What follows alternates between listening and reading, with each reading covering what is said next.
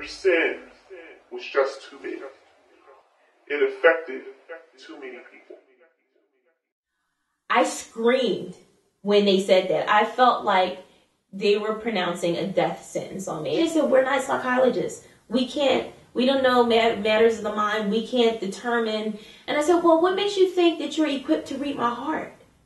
How can you do this to me? And they just all kind of sat there and they shook their heads and said, we're sorry. I was shunned by everybody in the congregation, my family, my friends. That really isolated me.